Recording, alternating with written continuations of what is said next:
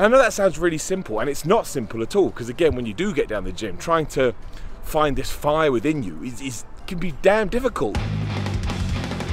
So I'm that bald a-hole here, also a dude that just really likes fitness, and we have a brand new #1 question. People get in touch with my DMs, Instagram and Twitter at Simon316. Thank you very much. And it's basically, Simon, why am I not seeing muscle growth in the gym? I've been doing this program for ages, and my diet's right, and you know, I kind of feel like I'm ticking all the boxes that I see on YouTube and I read in programs, but I'm not getting the progress that I want. This then kind of evolved into people actually sending pictures and images, or videos I should say, of them working out, which is very nice. I mean, it's always a little bit weird to go, there's a stranger that I've never met before, but now I know how they work out in the gym. And there was one kind of prevailing feature that stood out to me, and this may not pertain to you at all, but again, I'm going on the information that I have here, and in fact, let's go for a walk and talk about it. So it's really windy and really sunny, which probably means this is going to be a terrible idea, and when I go to edit it, I'll be like, oh man. But I thought this kind of ties into what we're going to talk about today, and also I like going for my big walks, as you know, if you watched my channel before. And yes, after watching a bunch of these videos, I really do think a big reason why people, and I include myself in this, I sort of almost caught myself in my own thought bubble. I was like, wait, maybe I'm part of this crew too, is that we're not training hard enough. Now, I know that sounds kind of silly. There is an element of truth to it, in the sense that when you go to the gym, it is never going to be the sole thing on your mind. I mean, that's what all these videos tell us to do. And they say, oh man, you've got to get in the zone. And of course, that's what you're trying to aim for. But you are going to have life problems, you're going to have money problems, you're going to have partner problems, you're going to have work problems. You're going to have all of these things that are going on in the back of your mind. And what you actually need to do when you go into the gym, to lift weights we're talking about, cardio is a little bit different, but you want to, you know, push your muscles, not only so that they are doing better than they did last week, you know, progressive overload, Greg Doucette, train harder than last time, but you also need to make sure that when you leave the gym on this particular day, you feel like, not necessarily that you feel like you've done enough mentally, but physically you need to feel like you've done enough. So let's say that you're doing a 200 kilogram deadlift, right? And you rep out 2 reps, which is damn good, by the way, and you should pat yourself on the back.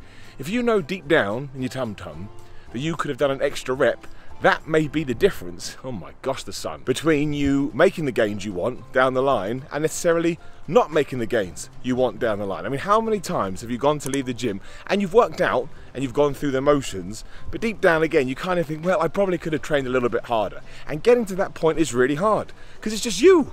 There's nobody else in the gym. Think about when you look at other people in the gym. Now, I don't think there's any right or wrong, but you can be dangerous, taking the danger outside of it. But if you go to the gym and you are trying to work out and you are pushing yourself to a certain degree, then more power to you. However, if you're getting into this bracket where you want to see some serious muscle gain and you're looking in the mirror and you're not happy with your progress, that's where the change comes. So in that sense, how many times have you looked at other people in the gym and thought, they're not really attacking the weights enough to the point that they are going to see some serious gains and progress, evolution, you know, whenever they want to see it. I mean, all bodies are different, we don't know. It happens all the time, and it doesn't make them a bad person. It doesn't make you a bad person for not doing it.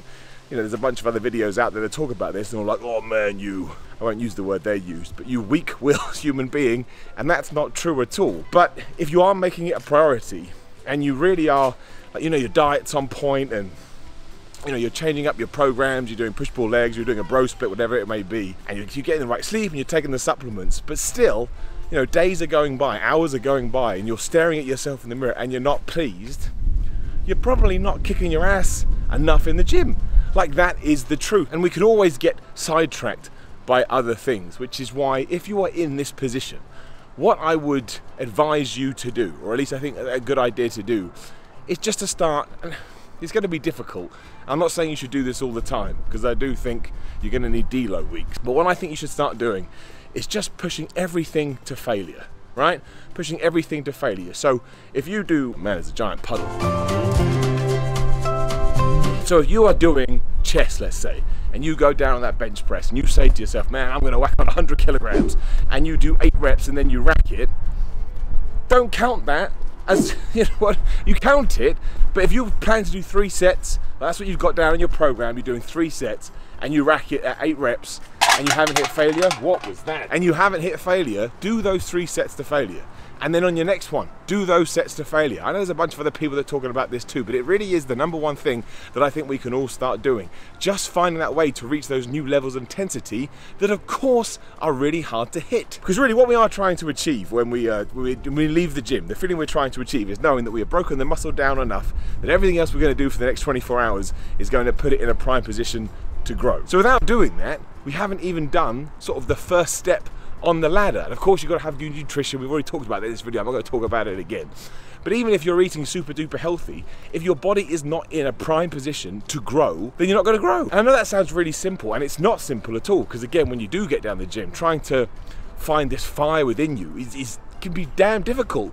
And that's why people take pre-workouts. That's why people stuff caffeine down their necks, because they want that pump, they want that focus. The pump is a great thing too. Not only does the pump let you know that you're working your muscle group in the right way, because blood is rushing to said muscle group, but it makes you feel good and it keeps you motivated. That's why people blast music into their ears as well. That's why there's all these little tips and tricks that you can constantly do to ensure that, again, you are trying to smash it as much as you humanly can. So maybe this week, pick your favorite day, whatever that may be. If you're doing push-pull legs, it could be either one of those three. If you're doing back and bis, it could be that, chest and tris, legs, crazy person, shoulders, whatever it is, and just treat that as an experiment. Go into the gym and train everything to failure, and get to the point that even an hour after you've left and you've gone home and you've had your post-workout meal or whatever it may be, and you've rehydrated, and you want to feel like you're like, oh crap, I can't believe what I've done, right? Try and get that feeling. Now, it's not necessarily going to be the greatest feeling in the world, and you're not necessarily going to feel that great, but you may just find, obviously it's going to take more than one session, but what I mean is it may open your eyes and it may kind of trigger your brain into going, oh man, I haven't been training hard enough at all. Now the other side of the fence is, you don't have to do this. No one is going to make you do this. I'm not going to come around your house, and if anybody does come around your house to yell at you at this, you are allowed to call the police and tell them that a crazy individual is yelling names at you through your front door. Now, I'm not saying that you should use that as a get out of jail free card either. You know, you may go, well, I don't have to do it. And of course you don't. The gym should be enjoyable. The gym should be something you look forward to. But I know, and I'm going to do a whole video documenting this as I introduce it into my training, that actually I enjoy myself more in the gym when I do walk out feeling that way. I think I like to think I train to that kind of intensity most of the time. But the fact that I'm thinking about it now and trying to avoid this crazy sun that is going to ruin my eyes, maybe I have slacked off a little bit lately. And again, it's never intentional. Sometimes you do just go to the gym and realize, yeah, I'm just going to get it done. But that's what you need to change. You need to walk into that gym like, I'm going to sweat, I'm going to hurt, I'm going to have other people looking at me going, that guy's crazy. Why is he training this? I remember a story from a long time ago. When you're just talking to people in the gym, you know, you start up conversations. And they said to me, this was like 5-6 years ago, so don't give me any props now. They're like, man, you train like a crazy person. It's like, you're so intense and you're always hitting failure. And I was really proud about that. So it must be something that means something to me. It must be something that gives me worth. But yeah, maybe for one reason or another, it's easy to slip out of that, because again, it's hard. Of course it's hard. How many times have you been doing something like a mountain climber? Oh, do I hate mountain climbers? Or using something like the stepper. You're like, this is just, oh, I don't want to do this. So you naturally slow down. Because of course, if you don't want to do something, your brain and your whole body's going to be saying, don't do it, don't do it, don't do it. But you need to find that thing inside of you. And again, that's why some people use pre-workout to go, no, damn it, I'm going to gun away. So there you go. It's a little bit of a rant, but hopefully you take my point, and hopefully you know what I'm getting at. I think there's something in this, and I think it's all something we can do. So again, I've downloaded a program, which I won't share just yet, because I want to tie that into the video. And let's start training as intensely and as crazy as we probably can, while also being safe. Don't be unsafe, that would be stupid. And on that note, please do like the video, share the video, and subscribe. Click the bell ding ding so other videos are going live. Just spam the comment section, because YouTube loves that. Also, there's another video on screen. Give it a click. Also, I'm on Instagram and Twitter at Simon316. Keep sending me videos. I massively appreciate the fact that you care. What else can you do? Patreon.com/Simon316. Simon.BigCartel.com for merchandise. Teamed up with Derek. More plates, more dates. Greg Doucette. All in the description below. There's Cameo too. If you want to shout out like this, I'll be right there. Otherwise though, good luck with your training. Let me know if you're going to document this too. If you're going to start doing crazy intensity, and we'll see what we get in 6 weeks. Talk to you then.